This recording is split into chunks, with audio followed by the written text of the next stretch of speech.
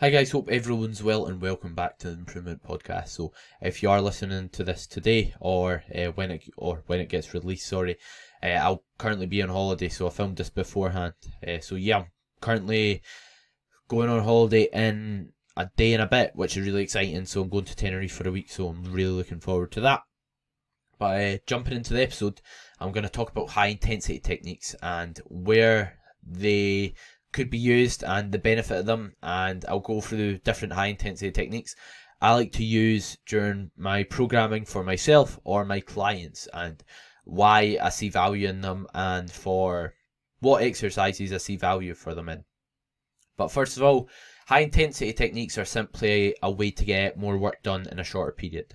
They don't do anything magical, they don't confuse a muscle or anything like that. It just basically, for the most part, allows you to get more effective reps in a shorter period of time. And effective reps are simply the reps that are close to failure, because they're the ones that build muscle, they're the ones that change your physique. Because if, like, let's say every time you trained in the gym you stopped 5 reps from failure, you probably wouldn't make much progress and build much muscle. So yeah, the effective reps are just the ones close to failure, so it just allows you to hit failure again without having to rest for a long time, do a set again, just to hit failure again. So it allows you to get more done in a shorter period. And the reason why we want to get more done in a shorter period is because not everyone wants to spend 3 hours in the gym. And as well as that, even the folk who are fine spending that long in the gym, you could argue it's not that great, because your focus can slip when it gets that far into a session. You can also let your effort slip when you're really far into a session. The quality of the session as a whole, therefore slips. So it's good to keep it not on the shorter side, but not drag it out super long, so those things don't happen. And also, they're just enjoyable sometimes. Like, it's fun having drop sets on your arms, arm movements, things like that. Like, it's a bit boring if you're just doing straight sets, like normal sets, one after the other. So yeah, it can add a bit of excitement into your training, depending on if you enjoy them or not. But I think there's a lot of benefit in doing so. So some examples of some high intensity techniques are things like supersets, drop sets, rest pause sets, and partials. So if you're a bit confused by what they mean, don't worry, I'm going to go through each. And the reason I've selected those high intensity techniques is it's the ones that I feel have the most benefit to them, the ones I feel have the most merit to them. So that's why I'm going over those certain techniques and not just random ones. So jumping into it, I'm going to touch on supersets first. So a superset is when you're simply doing one exercise straight into the other. So instead of doing, we'll take arms for example, instead of doing like a bicep curl with a rope and then a tricep extension with the rope, instead of doing 3 sets, resting in between each one, and doing 3 sets of triceps, you just simply alternate between bicep and tricep. So you'll do 1 set doing a bicep exercise, 1 set doing a tricep exercise, and simply repeat that process. And the theory behind that, the rationale behind that, is because when you're training muscle groups like your arms, you don't need to, like, it's not that cardiovascular demanding. You don't feel wrecked after training your biceps, so it's not going to take away from how effective your training is, but it will let you get your training done in a shorter period of time. And usually I like to use this for smaller muscle groups like your arms, like I said, because let's say we went and tried to superset a squat with a hamstring curl. We'll be exhausted from the squat, so the hamstring curl would suffer, or you'd be tired from the hamstring curl, so the squat would suffer. You're gonna have detrimental effects to how effective each exercise is, because it's gonna be absolutely brutal trying to superset them. Whereas arms, it's a bit different. Yes, obviously you should have the same focus, the same effort, but it's just not the same doing a barbell back squat and doing a bicep curl. The bicep curl's far or much less taxing. So that's where I see the benefit of it, instead of like bigger movements. And like I said, it's good to use on like antagonist muscle groups, which means like opposites, so like biceps and triceps. Or you can maybe do it like you could maybe do like a lateral raise into maybe like a bicep exercise if you really want to save time and you want to get your isolation work done quicker. but usually I use it on arm work. Like if you're using the cables, it's quite great if you're doing like an upper body session because they can be quite long, and then tag that on. It means you can be in and out faster because, like I said, for just adherence purposes, for sticking to the plan, not everyone will want to spend ages in the gym. So yeah, so to summarise with supersets, is basically to get more work done in a shorter period of time without sacrificing the quality of the work. It's best to use on smaller muscle groups like your arms, and the reason being is you don't need to rest long in between those sets.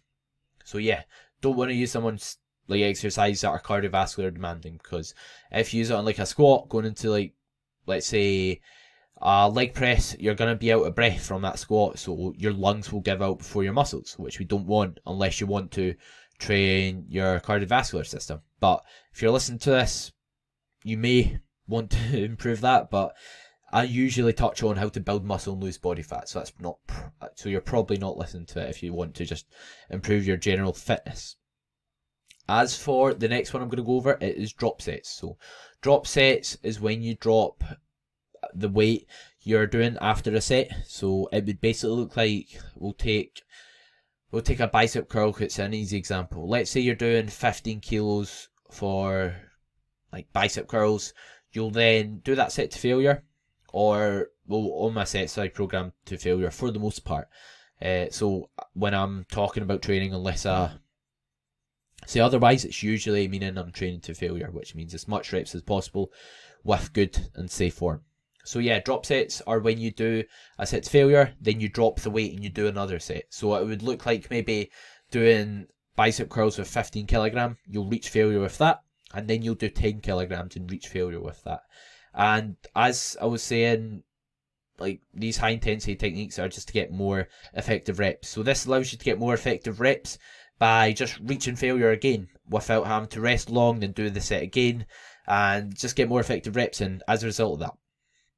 And you can also argue that it gets more blood flowing to the muscle. So having that drop set, it means your muscle's going to continue to be challenged. There'll be more blood driven into that muscle. Your muscle will be deoxygenated, which means it will lack that oxygen that's needed to lift the more weight, which means it will apply like a stress on it, which is called metabolic stress. So without complicating it too much, getting that blood, getting that pump to the muscle can cause muscle growth.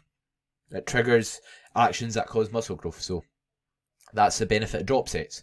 So getting that extra blood to the muscle while getting more effective reps. And you can use this again on small and big muscle groups. Usually it will be smaller muscle groups you'll use it on, ones that can take a beating.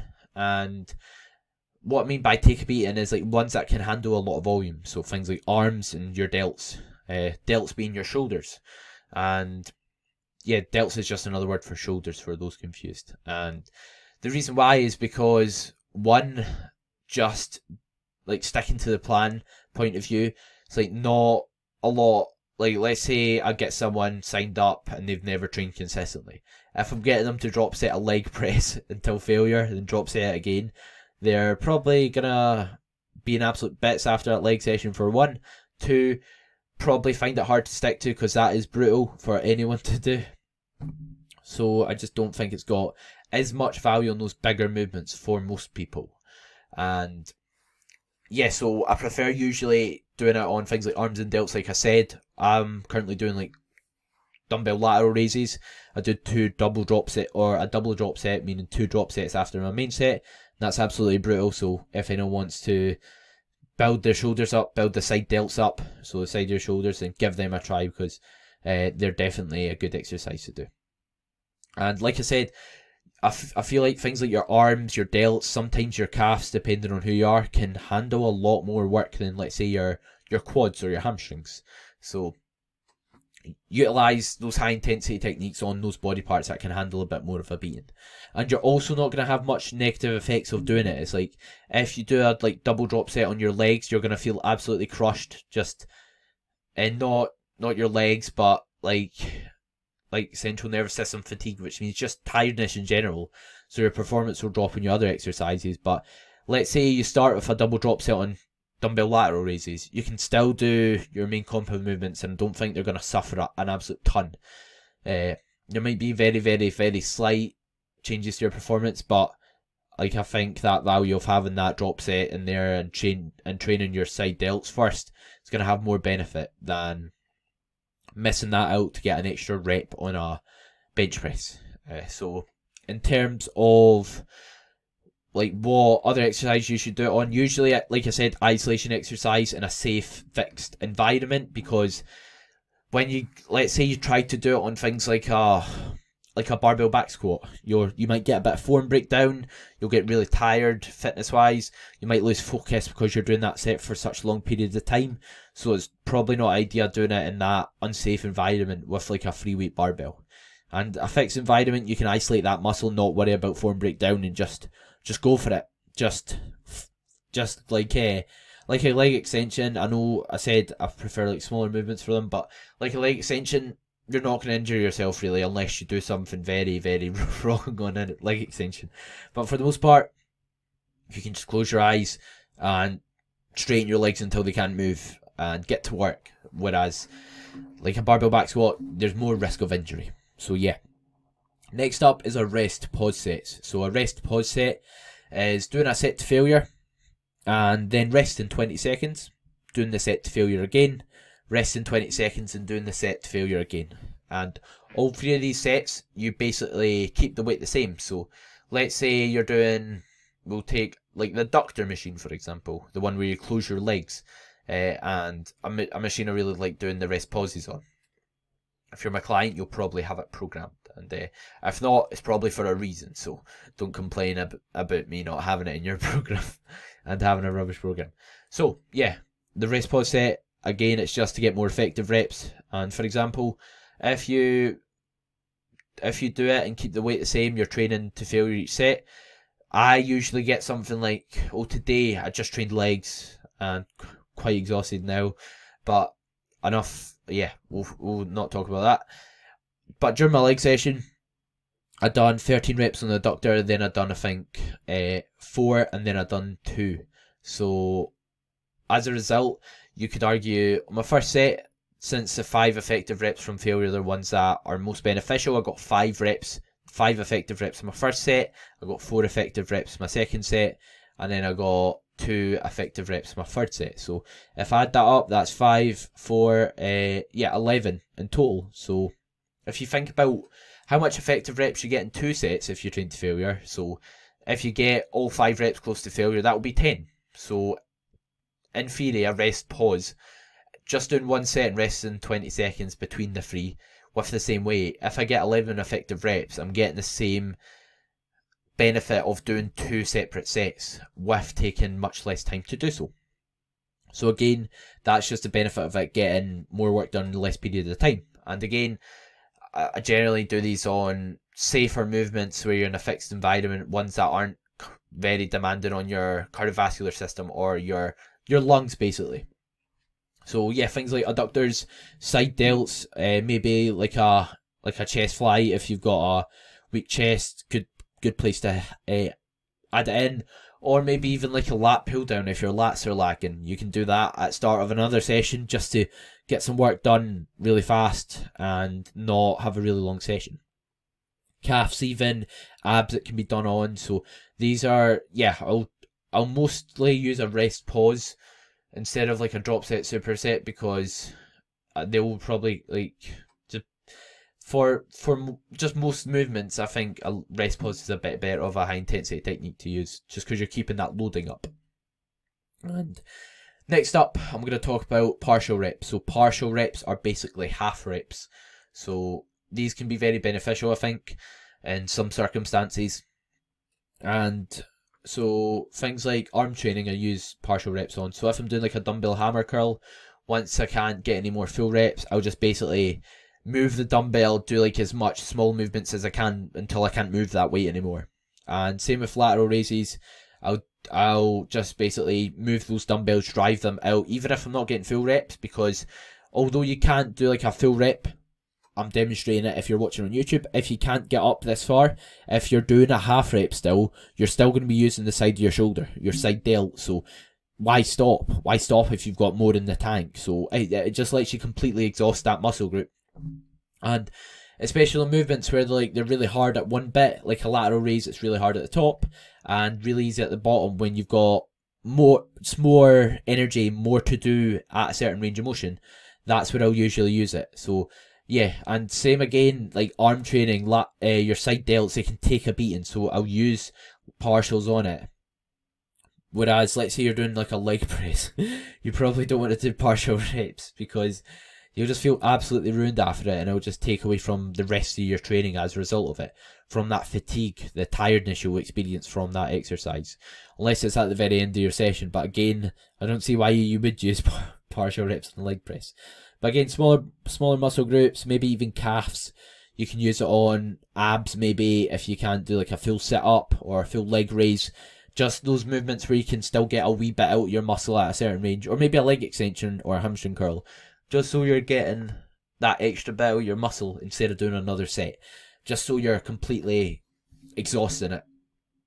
And yeah, so it just makes up for exercises like the side lateral raise where it's easy at the bottom. It just makes up for that and makes it on paper a better exercise or a more effective exercise, because if you did just stop a dumbbell lateral raise when you can't get to the top, you're undertraining your shoulder so much because you can still get so much at the bottom. It's like that's not you reached true failure throughout all the range of motion, if that makes sense. It's only you reach true failure at the top, which happens really, really fast compared to the bottom. So yeah, I hope you enjoyed those high intensity techniques. So I'm just going to cover them all quickly in case you forgot. Get your notes out. So supersets, it's just when you do one exercise straight into the other. Usually use that on arm work, things like that. Drop sets is when you drop the weight and do another set. So it could look like doing a dumbbell lateral, or I'll take a bicep curl because that's what I said last time. Doing like hammer curls with 15 kilograms, dropping that weight once you can't get any more reps, and doing it again with 10 kilograms to get more effective reps in and more blood flow into your muscle. A rest pause, it just basically allows you to get more effective reps, keep the weight high, the loading high, and basically get about 2 sets worth of work done in one when you think about how much effective reps you're getting. So yeah, it's basically doing the set, resting 20 seconds, doing the set again, resting 20 seconds, then doing the set again. And you'd keep the weight the same, like I said. Partials are just basically half reps, which is good when you can't get any more full reps, but you've still got some energy, some oomph at a certain range of motion, like the bottom of a lateral raise. So, some good rules to stick by for the most part. You might have a few exemptions from this, but it's usually better on single joint movements because injury risk is usually lower. You can usually stick to it because I'm not going to program like a drop set on squats because it's going to be extremely difficult, hard to stick to unless you enjoy that pain of training legs and go for it. And also fatigue. So let's say like you do like your first compound movement and you do like a drop set, and then let's say you do a rest pause set as well in your second set. You are completely ruining your performance on the other 2 compound movements. Let's say you've got 3 on your leg day, so you're just completely throwing yourself in the bucket. You're getting so much less out of those other movements. So usually it's good to not do a ton of those compound movements at the start and do it on smaller muscle groups where you're not fatigued. And as well as that, be smart where you use each. So like I said, don't do partials on a barbell back squat because you will probably hurt yourself. And it's probably not a good idea to do like drop sets during deadlifts because you will probably hurt your head like my mate's done in the past actually, which that's a funny memory. We were doing deadlifts and he had football, so he basically, I was like, right, we'll just drop set it. So he done like 120, 100, then 80 and 60, and he hurt his head big time. But yeah, we all make those silly mistakes, and only do them when you can recover from them. Sorry, which means if you're in a dieting phase, you're currently got less ability to recover. You don't have as much energy. You don't have that ability to grow muscle as well. So you don't need to be doing drop sets, supersets, rest pause sets, or maybe supersets. That's like a bit different because you're not actually doing more work. You're just condensing that work. but you don't need to be doing rest pause sets and like drop sets if you can't grow that muscle effectively at that period. And if it's just going to take away from your performance throughout the other movements, you could argue you don't need to. But again, on the muscle groups like your shoulders, your arms, if you can recover from them, then you might as well give it hell and do it. Things like drop sets, supersets. So it just depends on what movement it is and what phase you're in. And a good way to tell if you're doing too much is, are you still sore going into the next session? If so, then you're doing a wee bit too much maybe. And think about when are you next training that body part onto that topic. So if, let's say, you're doing legs once a week, you can get away with throwing in a lot of these high intensity techniques, whereas if you're doing it 3 days later, you probably can't. You'll need to do less sets and less high intensity techniques as a whole. So yeah, hope you found this insightful and helpful. Drop me a message and let me know if you did, and if you want to see any topics similar to this, please leave me a rating and review. That would be greatly appreciated. Subscribe, follow, share, whatever support you can give me would be amazing. We're coming up on 600 downloads, and I can't thank you enough for your support so far. Let's get it to 1,000. I'm sure we can in no time. And again, any topics you want me to cover, I'll be more than happy to do so. So please drop me a message and let me know. Thank you guys as always, and hope everyone has a great week.